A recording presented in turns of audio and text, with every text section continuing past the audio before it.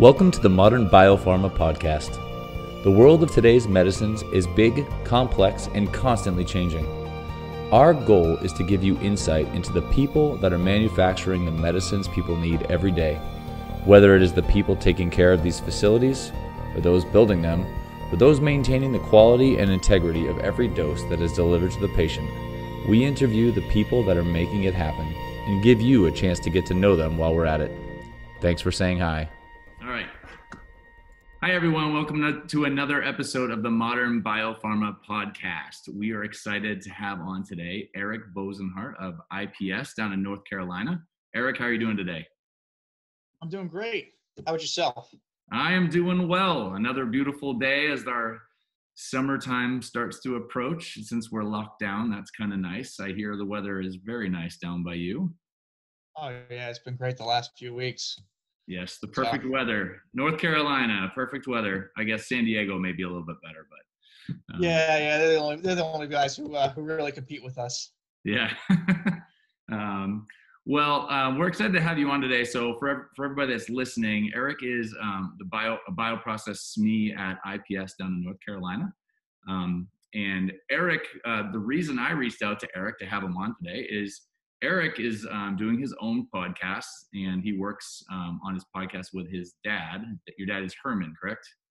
Yep. Does he go by Herman? Yeah, he goes by Herman. All right. Occasionally he'll go by the Herminator, but that's a whole nother story. Herminator. All right. Is there an Ericator? That doesn't work. No. All right. So I reached out to them because they're doing their own podcast, which I thought was really neat. And I've listened to a couple episodes. You've done 2 episodes so far? Yeah, we've released 2 episodes so far. There's more in the works that have already been recorded and will be coming out of the rest of the year. Right. Well, they were good. I'm out of my depth listening to some of them, but they were very good. And what I thought was really neat about Erich and his dad was that a couple things. First off, they're writing these articles, getting sort of published on different venues, but they're just like helpful articles. It's not a white paper. It's not this huge long study that everybody waits 4 years to publish. They're really just putting stuff out there based on the stuff they see day to day. And I really appreciate that way of looking at things. I think in our very scientific world that you operate in, that's maybe not the norm, but I think it's pretty good. So I appreciate that. And the other thing is that you're doing it with your dad. So that's super. How is doing this kind of thing with your dad? What is that like? Well, for me, it's great. It feels like such a fulfillment of what I was brought up, because I heard about the business all through my youth. I actually got go to do my first tour of a biotech facility when I was 16, and taking part in trade shows even before I graduated. So I've always felt part of the industry, and so going through this with my dad, getting to the same level where we're working together on trying to advance the industry, like you pointed out, just answering people's questions of more of the hows and the whats of how do I actually do this? We write a lot of white papers. I work with ISP and writing good practice guides, but sometimes we have to make things very general, very broad, and by doing our own thing with the articles, we could say, well, here's a way of doing it. Yeah, I think you're right on there, because there's, again, ISPE writes guidelines and everything, how you're supposed to do everything, but it's so all encompassing. Sometimes it's hard to you want to have your specific situation, right? And yeah, they don't exist. They aren't there, but what you do is you get to see a bunch of specific situations, and then you can down to maybe where you're at and what you're doing. And I really think that's great that you've been able to do that. So, we chatted a little bit before, but one of the things, I'm interested in our world, especially there's a whole younger group of engineers coming up right now. I don't know how young you are, but you're younger than me, I can tell. And you were able to see a lot of this before you went off to college because of your dad. So that's pretty neat. So, what sort of drew you into the industry besides the fact that your dad was in the business? Well, I really do. I have that knack. We'll go back to like the Dilbert cartoon of yeah, likes to really mess with things, take things apart, put them back together, see how they function. So I always knew I was going to be an engineer of some sort. And then along the way, looking at different fields, different applications, um, you know, chemistry, biology, the intersection of those just seemed like such an interesting and an emerging field.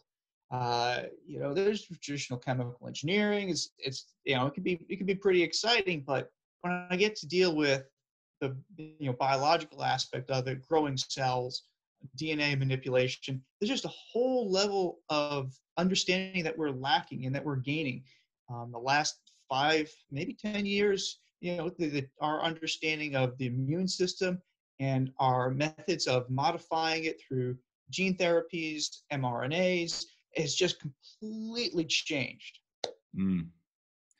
Yeah, and you're right in the thick of that world down there in the RTP area, right? Mm-hmm. Yeah, so that's a pretty exciting space to be in. Well, all right. So what we're going to talk about today, that was a awesome segue. What we're going to talk about today is one of your articles that you wrote with your dad, and I read it. It was really good, and like we talked about before, very specific. Like, here's an example specifically of what was done, how it could have been done better, what was done wrong, and just very helpful for those that are out there. And the article, we'll link to it after the show or on the show notes so that people can get to it. But it's called "What You Call That a RABS?" And it's a bunch of situations that you guys have encountered, seen, and found as problems, fixed. I don't know all the outcomes of some of these, but some things that you've seen, and hopefully more of them were fixed than were left. But so we're going to talk through some of that today, and hopefully people can learn a little bit more about what's the right way to do things and the wrong way to do things from your examples. So if we could first, just so we're all starting on the same footing, and like I said, I'm out of my depth a little bit on some of these things, but let's just start with, what is a RABS? Okay. Let's start nice and easy. We'll start off with more of the textbook definition, and this is where the ISP guidelines and some of the other general guidances out there do a real good job. They actually have, hey, this is the definition, restricted access barrier system. All right, great, perfect. That's pretty succinct. Then we start going down through the different types of RABs. Again, between ISP guides, some other published stuff, it talks about what's an active RABs, where this restrictive access barrier has its own HVAC and HEPA system versus a passive system, which uses the room system, the room ceiling HEPAs. And then it also goes into define to some different levels of detail. What's an open RABs, where that air that's getting pushed out out of the RABs gets circulated back to the room and then gets picked back up, or whether it's a closed RABs, which is nearly an isolator, because we're trying to recirculate the air coming out of the RABs, but we're not quite sealed to the level where we have an isolator. So can we differentiate between isolator and RABs then? Because isolator, everybody knows what an isolator is has been around a long time, right? Versus RABs hasn't been around quite as long. So what's the difference between? Actually, it's the other way. I think it's the other way around. RABs have been around for longer than isolators. Really? But the challenge has been, what is a RABs? For a long time we had the plastic curtains up, and is that really a RABs? Depends who you ask. Some people would say, oh yeah, that's our RABs system, and they're pointing at a plastic curtain hanging from the ceiling. But that's not really, it's not really restricting anything. It's a plastic curtain. It's stopping people from walking in, basically. It's not even stopping people from walking in. They're reaching in, they're doing stuff. You're still having all sorts of airflow issues around it. You're still having difficulty cleaning it. Stuff is still shedding off of it. It's a mess, but it's a barrier of some sort. And those have been around for ages. The isolators are a little more recent invention, and a little long, taking a little longer for the industry to accept. Though I think we're getting there, where we're finally crossed the spot where um, over 50% of the new lines are getting isolators as opposed to RABs, fill lines, that is. Mm-hmm. But the isolator is basically it's a glove box. It's something that's completely sealed. There's maybe a small amount of leakage, but it's something that I can pressurize, and I can measure the leak rate, and I can hold the pressure in it. RABs, I can't do that. It's just going to leak out. It's going to leak like a sieve. I'll never be able to pressurize the thing, even in the closed RABs. Okay. And ultimately, the reason we have RABs is, can you just sort of talk through why we have them, or an isolator, as the case may be? Yeah, no, this all is coming out of how do we protect the product? There's a lot of stuff going on in the room, between the equipment, between the operators, and we want to keep particulates, both viables and non-viables, out of the open product. So again, traditionally, you see this on fill lines. I got an open vial just going along. I don't want anything falling in it. Then I'm going to get injected with later. So that, we talk about, we hear about grade A spaces or ISO 5 in the particulate counts. That's, some of the things we're trying to get. And what these are engineering controls to ensure that we have those level of cleanliness, that we are meeting the grade A for both particulate and microbial. Same thing in the FDA ISO 5 standard. We're meeting those requirements so that we don't ship out any vials that have stuff in them that's either going to grow or that's going to injure somebody when they get injected with it. Mm. Good. Okay, so you have in their article, you had 7 examples. We're not going to go through all 7. We'll maybe hit a couple here. And you have the first one was, whoops, I forgot the glove ports. Let's save some money and use the wall. Acrylic panels are cheap, but glove ports cost money. You got a whole bunch here that are pretty interesting. And one thing that seems pretty evident to me, unless I missed something, is most of them, if not all of them, are situations where they're retrofits. They're not original, right? It's not like it's a ground up design with that all in mind in the beginning. So, want to talk me through one of these that you think that maybe is your personal experience that you really thought was a good learning experience? Well, one of my favorites is the one where it's a little further down, where curtains are barriers too, and but it was I had the quotes around it of 2017. Is people think, oh well, we stopped using plastic curtains many years ago. Well, this was only a few years ago that we went into a facility and they had been in trouble with the FDA for some of their products, and they had plastic curtains. And what were the plastic curtains there for? What were they really doing? Nothing. They were actually creating issues. So in that particular facility, the curtains separated different zones within the room. So on one side was your ISO 5, and the other side was going to be your ISO 7. So basically, they went from a grade C or B, depending upon what they were saying at the time, to a grade A zone. However, there's a lot of lessons learned to be here on this one. Is they had people on the other side of those curtains. It wasn't like just sticking their hands in. It was they'd walk through the curtains. Mm. And so now you've kind of you've violated some of the biggest rule is, we're putting in this engineering control to try to get people who are the dirtiest part of the operation, shedding the most particulate. And here they are, they're just walking right through the barrier. Right. Okay. Well, that's okay. Let's start there. We know we got a problem there. So we need to look at how can we make this a real restrictive access barrier. So initially they said, hey, you know what, we got this covered. We really don't need any engineering support. And so they went and got their acrylic panels, put them up, and okay, well, good. We've improved the airflow. But how do your operators do the operation now? The fill? Oh well, they they crouch down and and try not to fall as I go under the plastic barrier.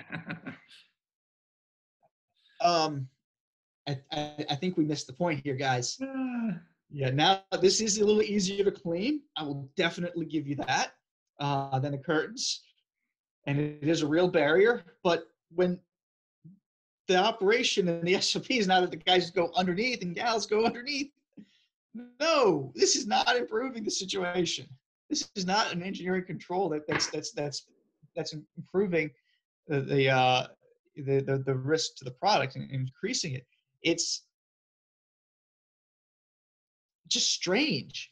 And this is one of the biggest problems that people face when we talk about RABS is how to put barriers in that make sense and are well thought through, that still allow the operations and mitigate the risk. So you'll see when you look at, if you look at the article, some of these where glove ports cost money, or oops, we forgot the glove ports, or people left out a section of the barrier by the fill line where they knew they had issues, simply because they needed to get in there and constantly maintain the machine, and they couldn't quite think through how it was going to work if they had a restriction. So that's just real quick on that. So when you come into a situation like this, somebody without even a background could in this space could look at this and go, how do they expect this to be effective, right? I mean, I don't do this, and I could look at that going, hey, the air can pretty much go wherever it wants. So like, how does that come to be okay ever in a situation like this? Well, that has to do more with the organizational culture and their exposure to the rest of the industry and best practices. If you're showing up at the same facility day in, day out for 20 years, you kind of get into this mindset of, we've done this before. It's good enough. We did it yesterday. Why isn't it good enough today? So when you think about that, it's like, oh, it's not these people are bad, or they just don't know, they just don't see it. And when you have the ability to kind of have them step back and say, hey, this is why we're doing things, this is how other people are handling it, then they can start going through and understanding and learning. And so as much fun as it is to poke fun at these facilities and where they are, sometimes we're people reading this are stuck in those situations, and this is eye-opening. It's like, wait a minute, I have been living this, and I did think there was something wrong with this. Oh, maybe I'm not alone. Maybe I do need to start trying to understand a little bit more and push on management or operations or whoever to try to come up with a better solution that's going to reduce our risk. I think to just go back to what we started with, I think one of the things that's great about just the fact that you're writing articles and now you're doing a podcast to talk about all this, this is a much easier way to expose people that might not otherwise want to read a 500-page document on best practices to some ideas that are, it's a little bit more bite-sized, and more of a story format instead of just, again, more of a textbook, I guess. Now, I know we all sort of have to follow those things, and they're important, and that's our reference guide, but it's just harder. And because you have these nice specific scenarios, it really helps. I did notice on your article, you were just talking about curtains or barriers too, 2017. You have the same one from 2010. It wasn't the same customer, was it? No, it was. Okay, good. It's a common thing in the industry where we had those curtains for a long period of time, and we just had difficulty getting past that. And then the other thing I like about the 2017 version of that is it highlights another important point, is when we say ISO 5 for the critical zone we're doing filling, that's in operation. So that we actually need to be validated that level of particulate and that microbial count while we're in there doing the operations. And so again, when you start, it's one of those things. If when we're talking with the operations people at this particular facility, And the qualification, like, well, of course, we knew we could never meet ISO 5 in operation because we're moving around too much. There's too many particulates. And like, okay, well, if the idea is to reduce the risk and that we feel ISO 5 in operation is the right level of risk, does it make sense that we need to relook at these curtains / plexiglass panels? Like, yeah, obviously it does, because we know we'll never meet them. And it's endangering our patients. Like, okay. But it just took that little bit for it to click and go, oh no, what we have been doing for the last 20 years was not the best practice. It was not what we want to do. So it's funny. Is that something that you come across? I don't know if it's a lot, or have you seen it typically where maybe there's that, this is the way it's set up. It's perfect. It's running. Don't touch, it meets all the requirements. And then they realize, oh yeah, this isn't how we'd be using it though. So like that example, yeah, there's actually supposed to be somebody in there doing this when it's being classified. Do you see that happen a lot? Yeah, a lot. Those sort of things are why we write these articles. We kind of bring some of those project experiences in, because it catches people. It's something cute, whether it's like this one or whether it's Cats in the Warehouse or one of the other ones that have the catchy title, where it gets people to click on it, and then they read through it and they're like, oh, you know what? I actually need to think about how this applies in my plan, because it really comes down to just thinking through all these operational challenges that happen. It's great when we sit back and we design, we engineer solutions, but watching how things actually get done, it's like, oh, that's not what I was thinking was going to happen. Right. Yeah. I remember hearing a story when I first, I came into the industry in like 2012. I remember hearing a story about a facility, and I don't even know where this facility is, but where they were having some issues with, I believe it was like bacteria counts in the air or something in one of these spaces, and they couldn't figure out where it was coming from. They were changing gowning procedures and all this stuff to make sure it was down, and they continued to have them every once in a while. And long and short of it is there was a security guard on night shift that had a dog with him that was bringing him through this space at night when nobody was around, and that was actually where it was coming from.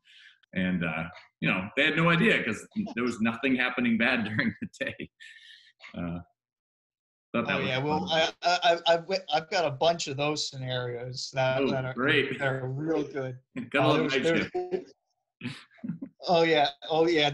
Okay. So first off, having had followed things through night shift in production facilities, I would like to start off before bashing night shift with saying they have a really tough job. You are completely out of sync with the rest of the world, and your brain does not work right anymore. Now, with that said, another really good story is, there's a facility where, QA wanted to do plate monitoring on the personnel who were doing the aseptic fill. So that's where they come in. They're going to say, hey, did you gown right? Can you come here to do the touch plates and check to see that you didn't get any contamination on your hands that would potentially make it into the product? And so this QA person was standing outside the gowning room waiting for these people to come out on their break on the night shift, and they never came out. They stayed in there the entire shift.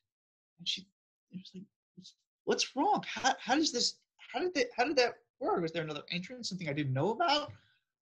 And what it was they had just brought their lunches in with them. And they were just sitting there in the gowning room eating lunch, taking their break. And nobody had any idea because night shift was just doing their thing. Yeah. Wow. That would be a big one. Somebody's sitting there eating a bologna sandwich in the clean room. They're getting counts and types of bacteria that didn't even know should exist in a place like that, probably. Oh yeah, well, and we talked about it. Isolators at the very beginning and how great, and they are great, but there's still some procedures and maintenance and things that you need to be account for, and good design practices. And but sometimes you just can't stop stupid. Yeah. There was a facility that had a problem with cheese mold in an isolator. Well, nobody they didn't do a very good design of how the system how things dock to it, and their gowning procedure was a little lax in coming out of the cafeteria. So the guy there was they traced it back to a couple of operators who go eat lunch and somehow contaminate the transfer the material going in, and they carry the cheese mold into the isolator every That time. bologna and cheese sandwich every day for lunch, huh? That's the problem. Yeah. Man.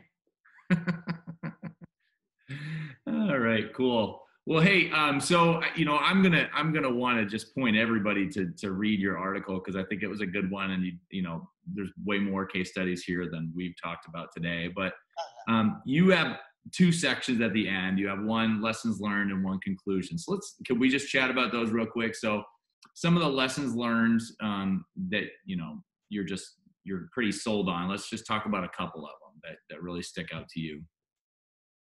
Okay, so the best application for RABS is retrofits. Now, what does that mean? That doesn't mean you just go, okay, I'm going to put plastic around it and it's retrofitted.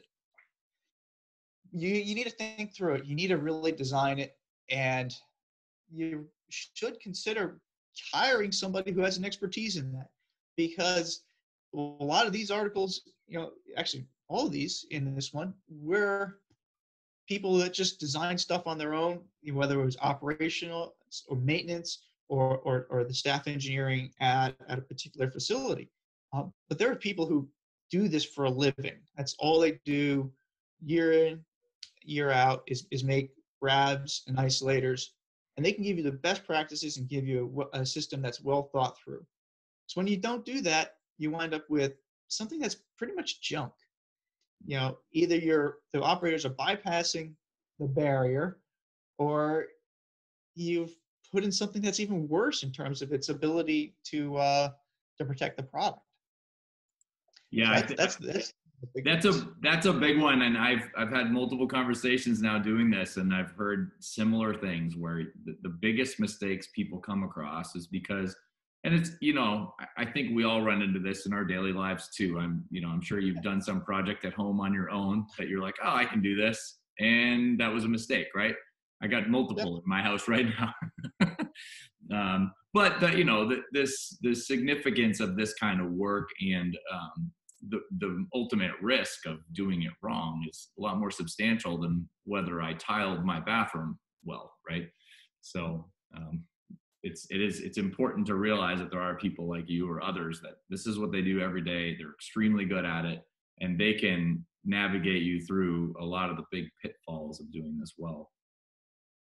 Exactly. And as you think about it and plan it out, you have to keep in mind for an aseptic fill finish facility, you need to continuously reinvest in the facility in order to stay current with the GMP. So they always talk about sometimes that little C in front of GMP, current. So you're going to have to reinvest. Let's do it wisely. Get the right people to do the right thing. Yeah. So you have one other one here about, and I think I just want to reiterate this. All these were accommodating an existing line. And that's I think that's a reiteration of some of that, but that seems to be where the big issues happen. And I'm out of my depth. How many times is this done, like new construction right from the get-go, or is it more going to isolators now? Yeah, it's the new construction for RABS has significantly slowed down. They're less than 50% of the new lines now. A few years ago, the majority of lines were still getting RABS, even for new though they were more on the closed RABS type of design, active systems. Today, what we're looking at in terms of regulatory acceptance and cost differential difference, it's really just driving people to isolators. It doesn't, for a new line. If you're trying to retrofit something that's old, it can be a real pain to try to work through all the nuances of how you're gonna construct the isolator in place, how you're gonna retrofit this line, which you may or may not have good drawings on, or there may be modifications to, or it's in a CMO where we're doing a whole lot of different commodities that I need to constantly pull off tracks and change out wheels and do things and pull a line apart, which is really hard to do in an isolator environment. Mm. All right, awesome. So, okay, the last section you have on here is is your conclusion section, and there's a lot of them here. So, what do you think sticks out to you as maybe the biggest takeaway from all of this?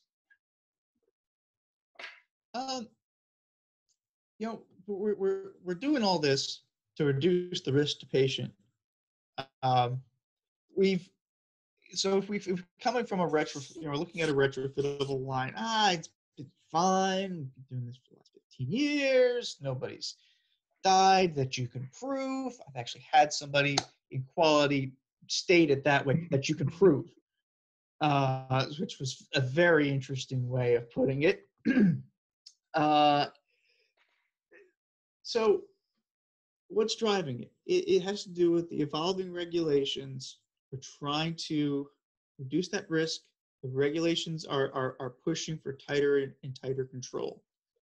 We need to be familiar with the regulations. We need to understand, again, that's why I like that particular example, because all the operations staff, including the management, had one understanding of what ISO 5 meant, but that wasn't what was actually in the regulations and the guidance. So in addition to the facility itself having issues and having contaminated units go out, when the FDA came in and their management said, "Oh, it's qualified to this," and they looked at the validation report and realized it wasn't in the FDA's eyes, the FDA cited them for that. So there is danger in not knowing and not being current. Yeah, your last point that you put is, when in doubt, read the EU GMP Annex 1. So, yeah, right. Make sure you know that one. That's if you have a lot of questions, take a look there. It's a good place. It's if you get into the circle of the real aseptic technology experts, they do have some issues with Annex 1 and the way things are stated. But for a good chunk of the industry who are looking for more of that cookbook type thing, it does have a little bit more cookbook. Thou shalt do this, thou shalt do that. Here's a gowning procedure, how we expect you to gown. Whereas the FDA is generally more risk-based in their guidance and what's an actual regulation. Right. All right. Well, that was great. So I got two more questions for you before we finish up here. So everybody I've had on so far, I'm asking the same question, and I'm interested in hearing what you have to say about this. The question is, what would you tell yourself if you could go back 10 years? What would you tell yourself professionally with regards to engineering, with regards to how you deal with customers? It doesn't really matter, but keep it on the professional level. What would you tell yourself 10 years ago if you could go back?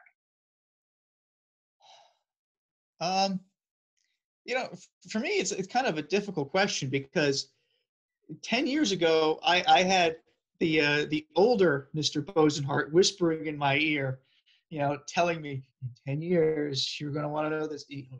As you progress in your career, you're going to want to keep this in mind. Keep this in mind. I know it doesn't seem like this is a good idea now, or you really should do this. So I've always had that really strong, he's both a father and also a great mentor in the business. So it's a little hard for me to think about, oh man, what would I wish I had known? Because I had somebody whisper in my ear all the time. Maybe that you should have listened to him. Well, I guess to a large extent I did listen to him. That's why we're still working together on articles and podcasts, and we haven't killed each other. Yeah. Because that happens too with father-son teams. Is they call it quits pretty quick if they don't see eye to eye. I guess the biggest takeaways I always have is just always think long term.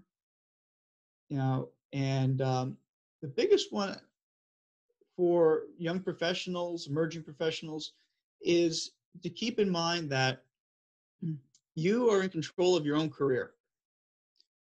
As much as we want to see organizations come up with a development plan for us. How are we going to advance? What are we going to do next? There's only one person who has your best interests in mind and is going to drive it. And that's you. Amen. So that's probably the biggest lesson that I got out of all that, the whispering in my ear. That's good. Yeah, it is kind of funny. You are the first person I've asked that actually had like an older version of yourself whispering in your ear the whole time. So that's a unique one. It is. Yeah, it's pretty great. Okay, and so just to finish off, thank you so much for doing this. If somebody wanted to get a hold of you, talk to you, read your stuff, because you got I searched this article and it shows up on 5 different websites. So what would be the best way to get a hold of you or see the other things that you've been writing over the years? So the biggest chunk of articles that I have out there is on bioprocessonline.com. That website also hosts my podcast that I'm doing with my father, Biotech with the Bozenhardts. In addition, I am pretty active in ISPE, so you'll probably see me at the annual meeting or some of the other upcoming events. You can also reach out to me via email at my work email, bozenhardt@ipsdb.com. All right, awesome. Yeah, and I found you on LinkedIn. I saw your podcast, and I found you on LinkedIn. So, and you were very responsive. I appreciate that. So, anyways, Erich, it was great to have you on today. Thank you so much. You said you were really big into, fixing things. It looks like you're missing a tire. I just want to make sure you're aware of that. It's right back behind you. That the Amazon dropped it off last night. I need to put the tire back on for my ride tomorrow. Awesome. Yeah, today was a run day. Tomorrow's a bike day. Oh, more power to you. Mine's a sitting day. All right. Well, thank you so much for being on, and I look forward to talking to you again sometime. All right. Thanks again for listening to the Modern Biopharma Podcast. Please reach out if there is someone you'd like us to interview or a topic you'd like us to discuss. We will make it happen. And don't forget to like us on iTunes or subscribe on YouTube. It helps us get the word out. See you next time.